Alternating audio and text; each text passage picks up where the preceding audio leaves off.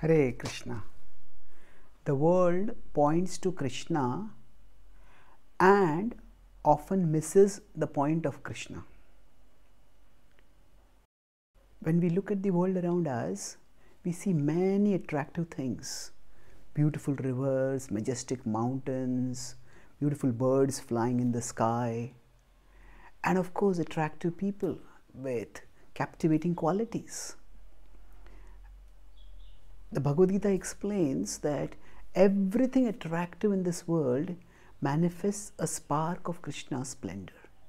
In 10.41 it is stated, Yad yad vibhuti mat sattvam shrimadurjitam eva va tattadeva vagachatvam mama tejo amsha sambhava. Oh, now when Krishna says that everything attractive comes from him, everything attractive manifests a spark of his splendor. And the Gita also explains that we are all souls who are parts of Krishna, and we all are meant to find eternal fulfillment in learning to love Krishna.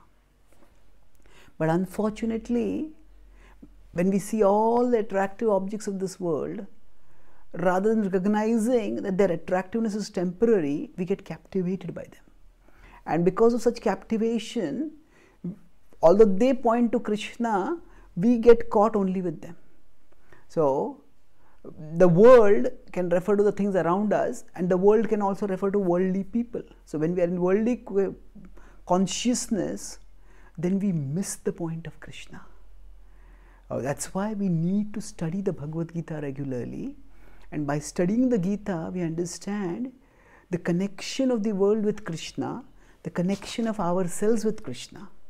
And then, when the world points to Krishna, we will point our life towards Krishna, and by the practice of bhakti, we will be able to perceive and relish the all attractiveness of Krishna.